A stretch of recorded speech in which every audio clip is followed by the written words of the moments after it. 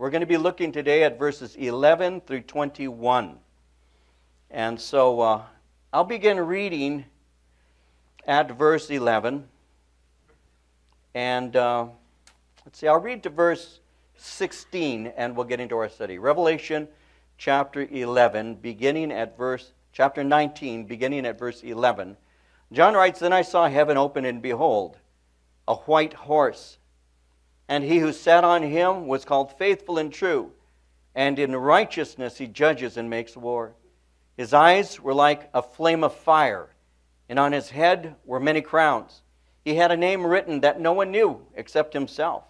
He was clothed with a robe dipped in blood, and his name is called the Word of God.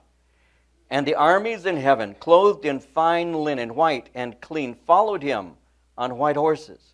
Now, out of his mouth goes a sharp sword, that with it he should strike the nations. And he himself will rule them with a rod of iron. He himself treads the winepress of the fierceness and wrath of Almighty God.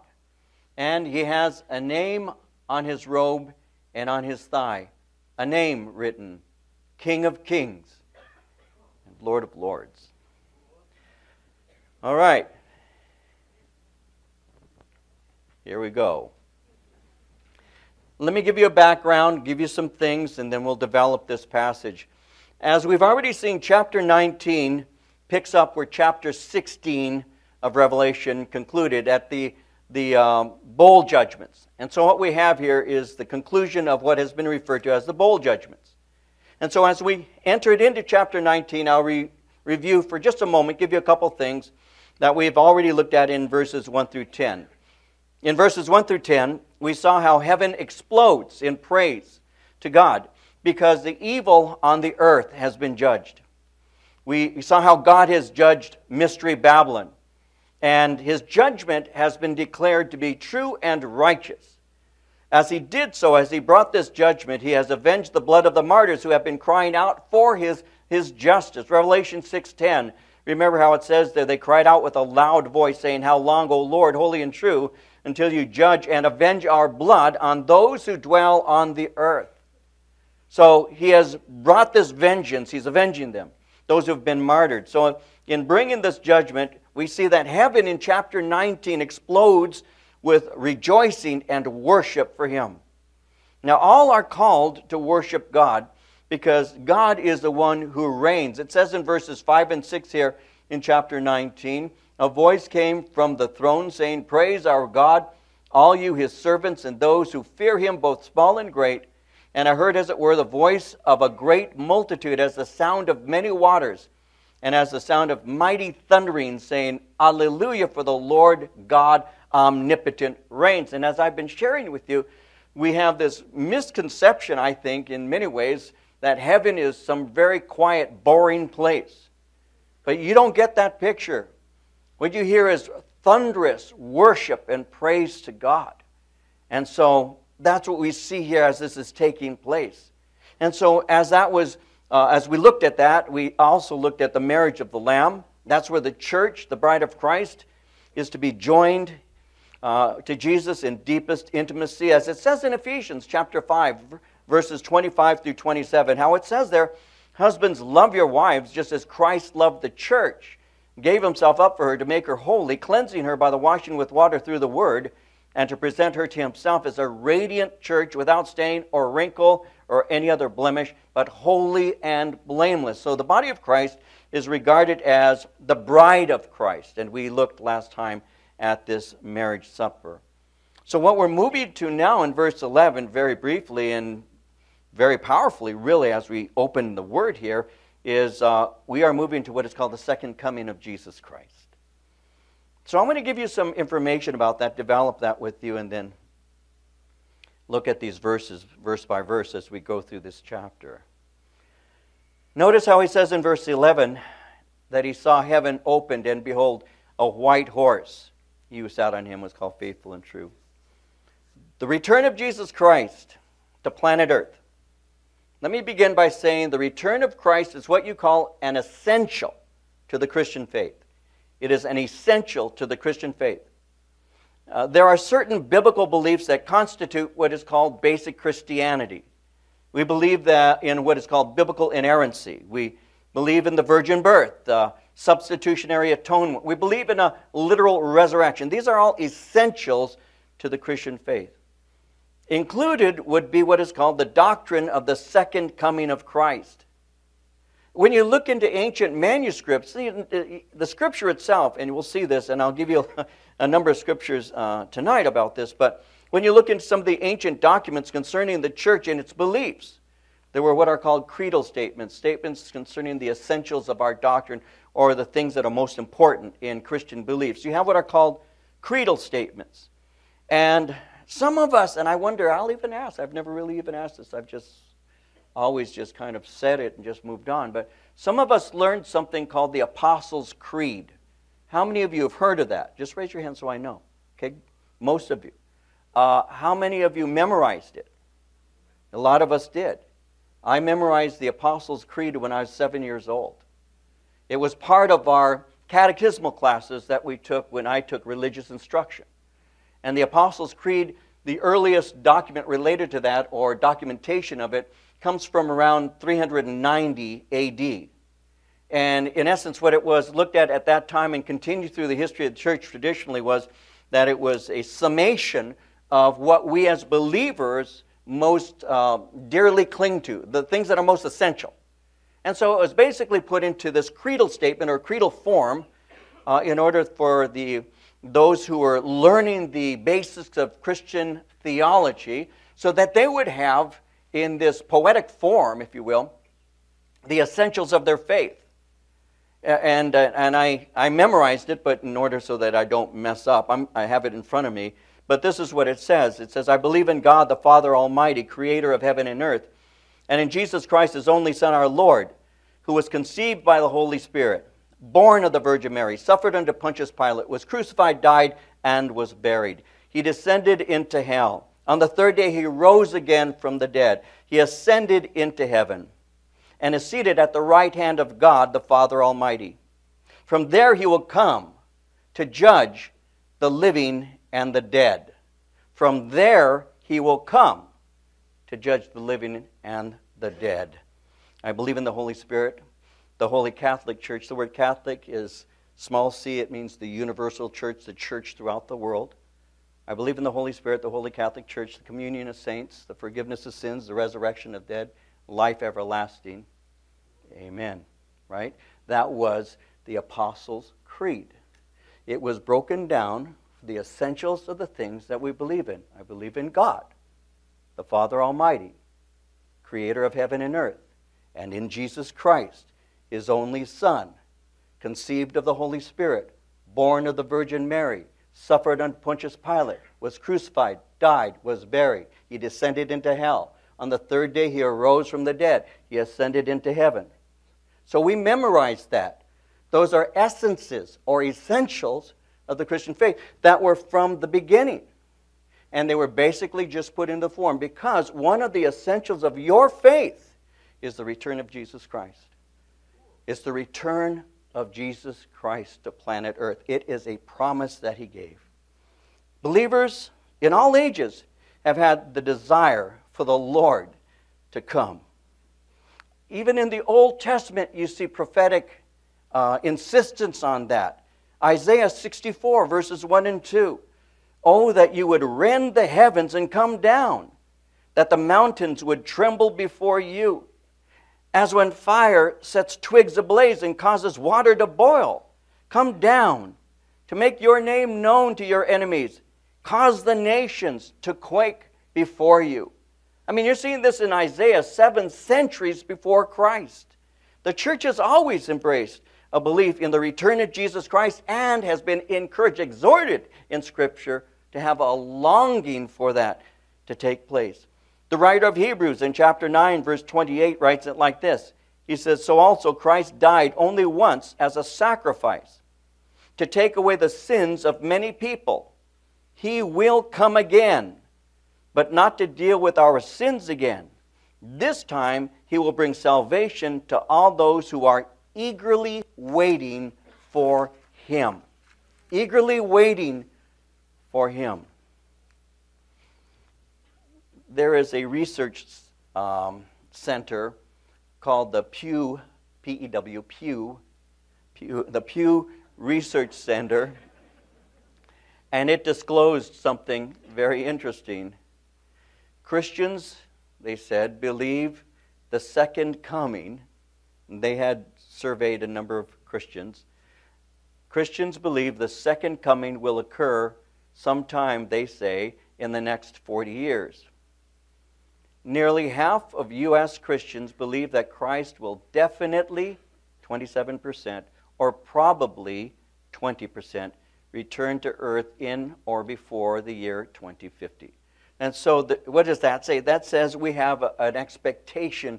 Are they date setting? No. What they're saying, we have an expectation that Jesus is going to return. And there are those that say, you wild-eyed Christians have been saying that for 2,000 years. He hasn't come yet. All that means is he's one day closer. That's all that means. He's one day closer. And we have been waiting. You see, we've been looking at the tribulation period here from chapter 6. And as we've been looking at the tribulation, the 7 years of God pouring out His wrath, during that tribulation, we have seen that Earth, planet Earth, has been in incredible chaos and has undergone terrible destruction. We've seen Satan and demons. We've seen the Antichrist and the false prophet. And they've all been rejecting God. Mankind itself is obstinately refusing and opposing God. And as we've seen, even through the tribulation, men will refuse to repent. They harden their hearts. They fight against God and they reject His gospel. But ultimately what happens is the forces of heaven and hell will meet in a great battle. The Battle of Armageddon. Jesus' enemies in that battle are vanquished. And that's when His kingdom is established. Zechariah chapter 14, 3 and 4 says, the Lord will go out and fight against those nations as He fights in the day of battle. On that day His feet will stand on the Mount of Olives east of Jerusalem, and the Mount of Olives will be split in two from east to west, forming a great valley, and half of the mountain moving north, half moving south. So they will form a great valley. And somebody says it's going to be called Chino Valley, but I'm not sure. And so what we have here is the picture of the return of Christ. Now notice again, verse 11, I saw heaven opened, and behold, he says, a white horse. Now in chapter 4, verse 1, John saw a door open in heaven, letting him, if you will, see what God was preparing. But here, heaven opens to let Jesus out, to bring judgment. Now Jesus in Matthew 24, verses 27 through 31, said it like this. Jesus said, for as lightning that comes from the east is visible even in the west, so will be the coming of the Son of Man. Wherever there is a carcass, there the vultures will gather. Immediately after the distress of those days, the sun will be darkened, and the moon will not give its light. The stars will fall from the sky, and the heavenly bodies will be shaken. At that time, the sign of the Son of Man will appear in the sky, and all the nations of the earth will mourn. They will see the Son of Man coming on the clouds of the sky with power and great glory. And He will send His angels with a loud trumpet call, and they will gather His elect from the four winds, from one end of the heavens to the other. And so Jesus has prophesied, has said, this is what's going to happen. You will see me coming with power. You will see me coming with great glory. Not Greg glory, with great glory. Though Greg glory will be with Him. As it speaks here, notice in verse 11, it speaks of a white horse. Now, think with me for just a moment. I'll give you a little bit on this. Jesus enters in to the city of Jerusalem in what is referred to as His triumphal entry. And remember with me that when Jesus entered into the city of Jerusalem, He was riding on a donkey, the foal of a donkey. He had given orders to His men to go and secure these animals so that He may be able to enter in. And that's exactly what he does. Now, when Jesus chose to ride into Jerusalem, and this is an important point, when Jesus chose to ride into Jerusalem on a donkey, that was communicating something. One, it was fulfilling Zechariah's prophecy concerning that. But two, when a king came in peace, he rode on a donkey. But when he comes with war, he rides on a horse. And so what you have here is Jesus no longer riding on a donkey. He had come to Jerusalem because he is the one who was bringing peace, and they rejected him. Now he comes from heaven on a white horse because he comes making war. Why is it a white horse? Because white is a symbol of purity. It would represent the holy character of Jesus himself. Why is he riding on a horse? Because he's come to vanquish his enemies. Now notice in verse 11, he who sat on him was called faithful and true. And in righteousness he judges and makes war. He who sat on him is called faithful and true. Why don't you let that settle in your heart for a moment? That's what Jesus is. He's faithful and he's true. Oh, you can take that for a while. I could start talking about that just in human relationships. You know, part of the problem that I see with a lot of people today is they have had a mother or a father or both who are not faithful nor true. And what that has done is caused children in our generation to be raised up without a trust for any authority whatsoever. Because the ones that were supposed to have the love, the commitment, and all of those things were void of two basic things. They were void of faithfulness and they were void of truthfulness. Well, I want to tell you tonight that there is somebody who is faithful and true. And that's Jesus Christ. He is faithful and he is true. I have told this church before. I haven't said it recently. Might as well say it now as it's coming to mind. You know, if you put your eyes on me, I will fail you. But if you put your eyes on Jesus, he never does. He is the one who is faithful and he is the one who's true. Always remember that. He is the one who is faithful and true. Now, it's a proper name for him because he is faithful to his promises and he always speaks the truth. And because he is faithful and true, his judgment will be righteous. In Acts chapter 10, verse 42, it says, he commanded us to preach to the people and to testify that it is he, that it is Jesus, who was ordained by God to be judge of the living and the dead. So the one who is coming is faithful and true and therefore righteous and able to make proper judgment. His eyes, verse 12, were like a flame of fire, and on his head were many crowns. He had a name written that no one knew except himself. The eyes, now I'm going to take a moment to look at that with you for a moment. His eyes were like a flame of fire. These eyes that are being described, and we'll look at why it's referred to in that way. But these eyes are being referred to as being like a flame of fire, are the same eyes that would look at small children with a tenderness and a love. He was so loving when he would look at you that he could, even with his eyes, he could be so appealing just by looking at you, or he could be so convicting just by looking at you. Have you ever had somebody in your life who can just look through you? You know, my pastor Chuck, when I was first getting to know Chuck, I would go to speak to him, and I had this weird kind of, I don't even know where it came from, but I would talk to Chuck, and I'd say, think good thoughts when you're talking to him, because he can see right through you. It was just really weird. I admired and loved him so much. It was just weird like that until I finally got to realize he's a man like I am. But I'll tell you something, you know, these eyes of the Lord Jesus Christ, they're the eyes that wept over a friend by the name of Lazarus. When Jesus was told, your friend Lazarus is sick. And then when he was taken to the tomb that ultimately Lazarus, who had died, was placed in, the shortest verse in the New Testament, chapter 11 of the Gospel of John simply says, as Jesus was there by the tomb, it simply says this: Jesus wept. These eyes that we're looking at that are a flame of fire, are the same eyes that wept when a friend died. And there he is by his tomb, weeping. They're the same eyes that wept when Jesus was entering into Jerusalem and viewing Jerusalem on one occasion, and he began to weep over the city. They're the same eyes. The same eyes that would look at the Apostle Peter on the night that the Apostle Peter had denied Christ 3 times. And Jesus is being led away through the courtyard, and Peter comes by, is being taken by him.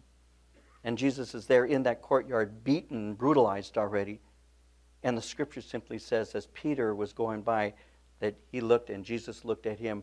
And these are the eyes that pierced the soul of the Apostle Peter and caused him to weep bitterly over what he had done. These eyes that we're talking about here are now referred to as being a flame of fire. So the eyes that wept over friends, cities that could convict you or be so warm and tender that they're inviting are now described to us as being eyes that are a flame of fire. What does that mean? That means that's a picture of judgment. That's what the picture is, a flame of fire. Fire represents a burning and often judgment in Scripture. It speaks concerning the fact that on his head were many crowns. These many crowns obviously reveals that he is the king of the whole earth. He is the king of all kings. This name, which is interesting, where it says he had a name written that no one knew except himself, it's not worth speculating what this name is. There are some who sometimes will say, well, I think it was. Well, it doesn't say, and therefore it's not worth us trying to figure it out. I know what it is. I won't tell you. No, it's a name that's only known to himself. In verse 13, he was clothed with a robe dipped in blood, and his name is called the Word of God. Now, he was clothed with a robe dipped in blood. Now, what blood would this be referring to? There are those commentators who would say this is a picture of the redemption that he had won. But it's not really that. It's more than likely the blood on his garments of his enemies that he has slain. Why would I say that? Isaiah 63, verses 2 and 3. The question is asked, why is your apparel red and your garments like one who treads in the winepress? I have trodden the winepress alone, and from the peoples no one was with me. For I have trodden them in my anger, trampled them in my fury. Their blood is sprinkled upon my garments, and I have stained all my robes. This is a picture of the Lord victorious in battle, and it's his enemy's blood that has been splattered on him. Do you picture Jesus as a warrior king?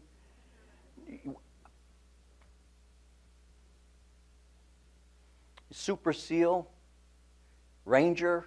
Do you see him that way? Airborne. Yeah. Airborne. He's airborne. No, we don't. We don't. We just don't.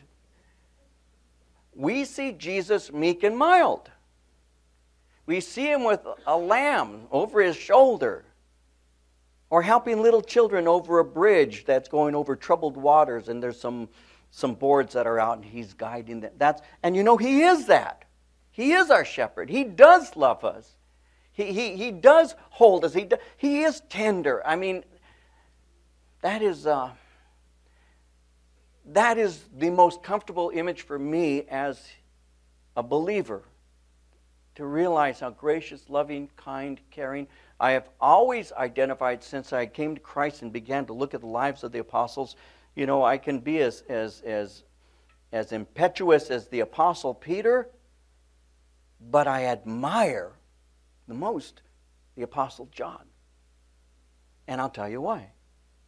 Because John was the one that you see in Scripture who will refer to himself. How does he refer to himself? The one whom Jesus loved. The one whom Jesus loved. How many of you would feel comfortable saying, I'm the one that even my wife loves. I would almost feel arrogant. I'm the one Marie loves. I hope I am. Am I?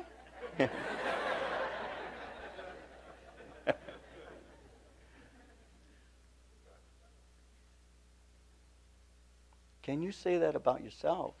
I am the one whom Jesus loves. See, to me, for the longest time, I saw that as kind of arrogant. Kind of arrogant. But I've shared this with you before. It bears repetition at this moment. The Apostle Peter says to Jesus, though all forsake you, I never will. I would even die with you. Right? You all know that passage. I would even die for you. And when you're saying that, though all forsake you, what do you think? The guys are all around him. And it's kind of like he's saying,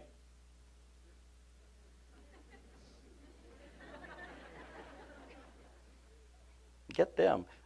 Well, what are you saying? What are you saying when you say that? I'll tell you what you're saying. You know what he's saying. I love you more than these. That's what he's saying. I love you more than these. And yet, when Jesus is betrayed, and I think that the Apostle Peter, by the way, I should exonerate him a bit. I believe that he believed what he said was true. You need to take something into consideration. Maybe you haven't thought about recently in the context of the story I'm telling you about him. He was a very powerful man. I don't know if you know that about the Apostle Peter. How do we know he was powerful? There's no description of his body. Because he, by himself, pulled up 153 fish in a net. By himself. He drew the net on. That man was powerful. And men who are physically powerful are also very often very confident in their strength. How many men can do that, right? So when Malchus comes with the soldiers to take Jesus, it's the Apostle Peter who pulls out a sword. Time to take care of some business. And he swings at Malchus and takes off a piece of his ear.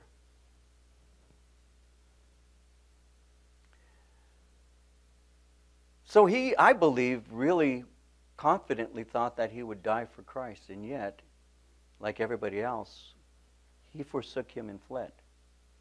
So when you see Jesus at the cross, I find it interesting to note the absence of the Apostle Peter at the foot of the cross.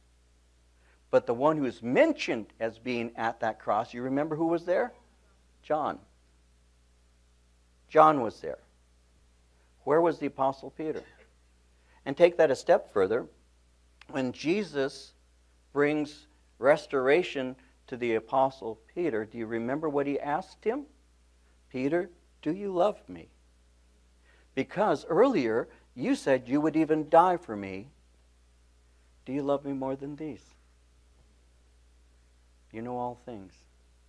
You know the best I can muster up at this moment is the word phileo. I love you as a brother, as a friend. You don't have agape, this all-encompassing sacrificial love? Haven't I already proved to you that I don't? The best I can say now, in a humble way, is I love you as my friend. Phileo. What was it that brought John to the foot of the cross and kept the Apostle Peter from being there? John said, I'm the one whom Jesus loves. Love and the confidence of that love drove him to be there next to the one who loved him. It wasn't pride or arrogance at all. It was a humble recognition of how much he needed Jesus Christ. Peter was still showing him what he could do for Jesus when John knew what Jesus could do for him. That's how it works, by the way, in the kingdom of God. It's not what you can do for God. It's what God has done for you. It's not the amount of love you have for God. It's the amount of love that God has for you. And when you understand, even a little bit of how much God loves you, you stop trying to prove your love for God, and you start living out your relationship with God. The difference between religion, where you're trying to do something to earn favor, and relationship, where you simply are because you're at peace with the one who loves you. That's how it works. And so the Lord Jesus Christ is ministering here, and he is indeed the one who is that king.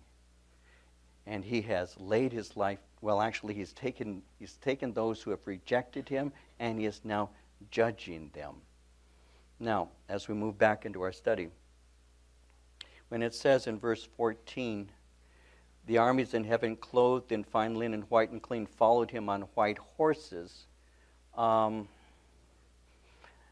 armies of heaven will include us. Colossians chapter 3, verse 4 says, when Christ, who is your life, appears, then you also will appear with him in glory.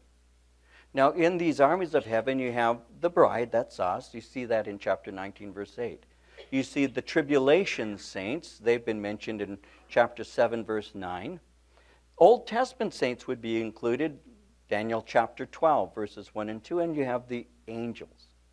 In 2 Thessalonians chapter 1, verses 7 through 9, Paul said this.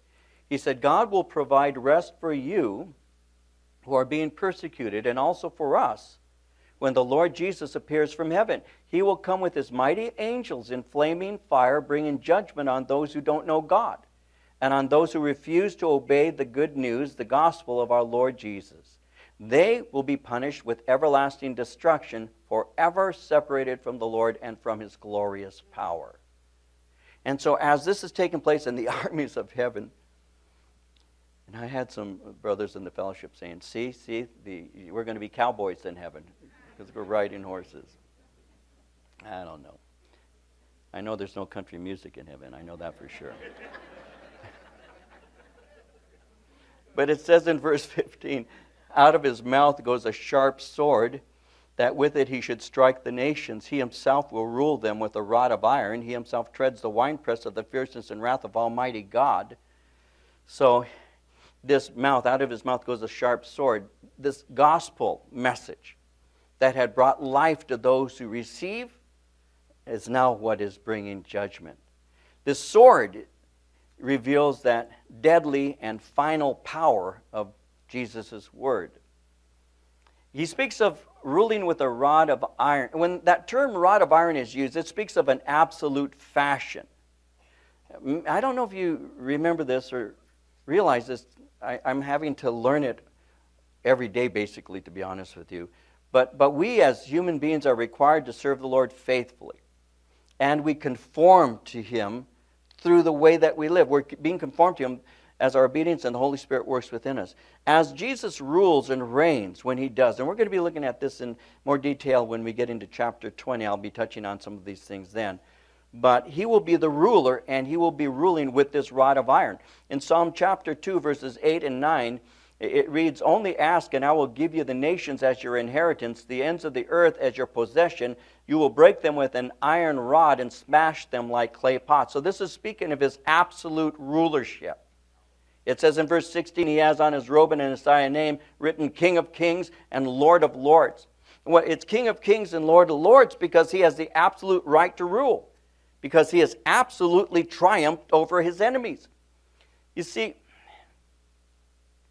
we have what is called the gospel of reconciliation, to what Christ was in God, reconciling the world to himself, Paul says. This gospel of reconciliation, this word of reconciliation is a word that is intended, it's a message that is intended to stop two warring parties who are enemies. It is to bring peace and stop or to cease those hostilities. So reconciliation is when people no longer have hostility toward one another. The gospel of Jesus Christ is intended to stop the war between man against his God. When you hear the gospel of reconciliation, the peace that comes through the gospel with God, when you hear that, what happens is God calls you to unconditional surrender. There is no compromising.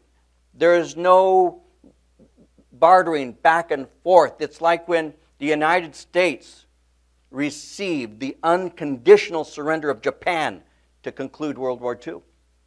It wasn't a negotiated peace. It was unconditional surrender. The United States is victor. Japan has lost. There's no negotiation involved. We are the victors. That's the picture with God. When He sent His Son Jesus to die on the cross in order to break the power of the enemy and set the captives free. When we hear that message, the declaration, this is how you can have peace, the war can end. And you are reconciled to God. And so He is the absolute ruler. And that is something that a lot of people don't understand, even believers. And we try to negotiate with Him. We try and get Him on our side. You know, can I keep this sin, Lord? It's just a little sin. It's just a pet sin. It's a small sin. It's not a big sin. There are other people who have sins in their life. You know that. I see them. They gossip. They overeat. We never talk about those things, do we? They drink. They do drugs. They're brutal. Whatever. I'm not like that. It's just a little sin. It's just a pet sin. It's a small sin. I'll keep it in a box. I'll let it out once in a while. It's no big deal. Is it okay if I keep it? We negotiate with the Lord. Sometimes we pretend it's not even there and like He doesn't even see it. And it only comes out once in a while. You know, I had to deal with those kinds of things, and I'll be honest with you. I'll just take a moment to do so. I was an alcoholic. So there were times, well, I got saved. I'm free. You know, 2-3 months into my walk with the Lord, I have a toothache. Well, it's too late to go to the dentist. I can't get to the dentist. And there's so much pain. A couple beers. That won't hurt. Just a couple beers. God understands because I'm in pain. I asked Him to heal me. He wouldn't. There are people who do that. I also had a friend who used to try to argue me into smoking dope, marijuana. He said it's an herb.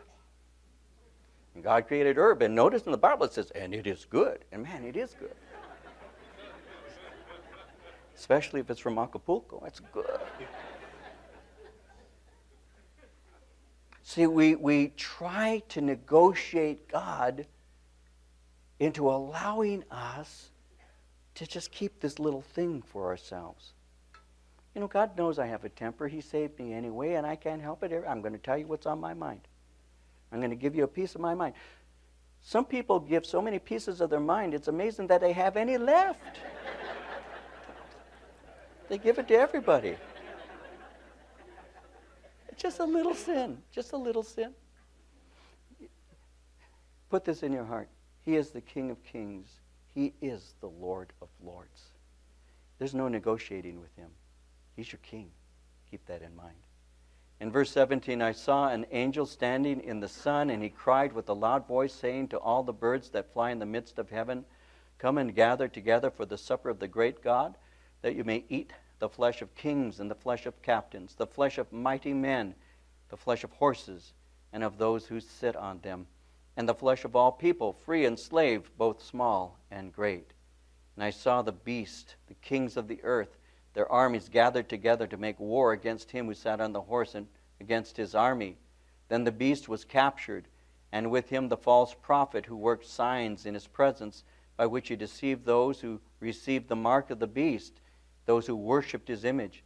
These two were cast alive into the lake of fire, burning with brimstone. And the rest were killed with the sword which proceeded from the mouth of him who sat on the horse, and all the birds were filled with their flesh. What a picture. This great battle that has been taking place, called Armageddon, it comes to a conclusion. The angel is standing in the light of the sun, and that angel has even a greater brilliance than the sun. Instead of the supper of the Lamb, which we saw in verse 9, the birds are eating the flesh of the conquered. Proverbs 16:5 says, everyone that is proud in heart is an abomination to the Lord, Though hand join in hand, he shall not go unpunished. So even after the birds have gorged themselves, the bodies of the armies that were gathered on the bodies of those who were gathered in Armageddon, even after eating their fill, it is going to take months to dispose of those bodies. There's so many soldiers. Ezekiel 39:12 says, for 7 months the house of Israel will be burying them in order to cleanse the land. That's how huge this is going to take place. It's such a terrible carnage that will take place when all of these armies are joined in opposition to Jesus. And I want you to notice, it's not like it's going to take some time. It's just over now. It's just done now. There's no in between. It just simply says that they're there to make war against him. And in verse 20, the beast was captured. That's it. That's it. It doesn't say, and then Jesus had to fight 9 months, and then he had a strategy. No, that's it. It's just over. It says, when it says in verse 19, I saw the beast and the kings. Now this beast is leading the 10 kings that had made up his empire. You see that in chapter 17, verses 12 through 14. They are all taken. And then finally, in verses 20 and 21, the beast was captured with him, the false prophet. And they are cast into the lake of fire. They are the first to enter final judgment and punishment. All the armies, it would seem, are exterminated at that point. And those who rejected mercy have received judgment. There's no negotiating at that point. It's over. You know, the most important thing for us is to make sure we're right with God. And so I'll close with a couple of thoughts. This return of Christ, the second coming, the Scripture teaches us a couple things.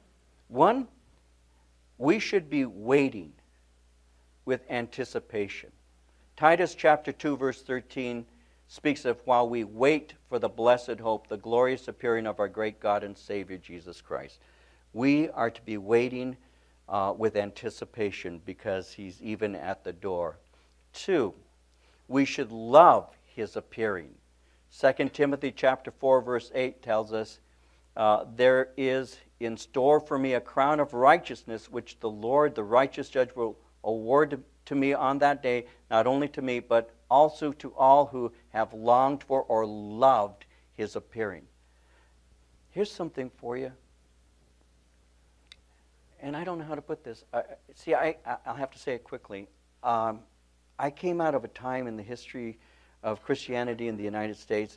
I came to Christ in a revival called the Jesus Movement. I came to Christ in a time when people were saying, he's coming, he's even at the door. Back in 1970. So it'll be 44 years next month that I came to faith in Christ. And I long for his appearing. Do you? Or do you think that he's delaying? We've been saying this for 44 years. And he hasn't come yet. You know what Jesus says?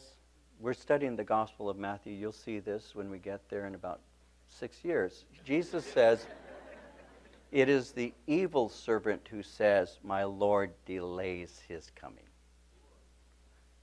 It's the evil servant who says that. The other one says he's even at the door.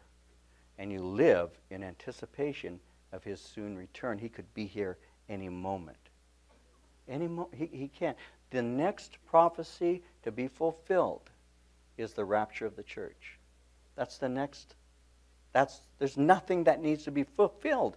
That's the next one.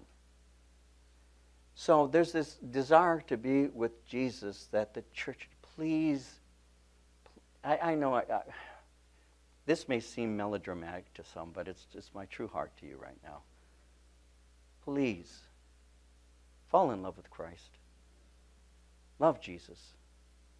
That love for Christ that he has in his return for what he's had for you has brought me through so many valleys, so much pain, so many disappointments, so many betrayals, so much rejection. It's Jesus. He takes you through it.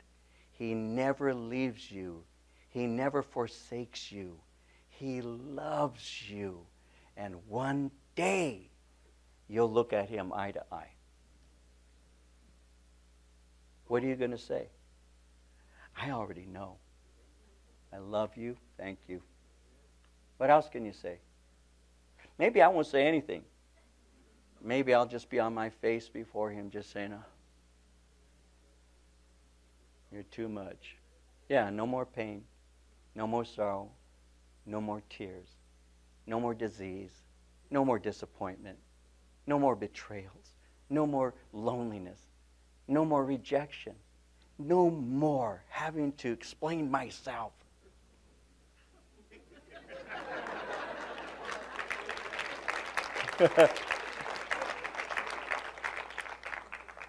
Love is appearing. Love is appearing. The way I loved seeing my wife when she came to me when I married her. Oh, it's too much. Love is appearing. And finally, live holy lives. In 1 John 3:2-3, it says, dear friends, we are already God's children. We can't even imagine what we'll be like when Christ returns, but we do know that when he comes, we'll be like him, for we will see him as he really is. And all who believe this will keep themselves pure, just as Christ is pure.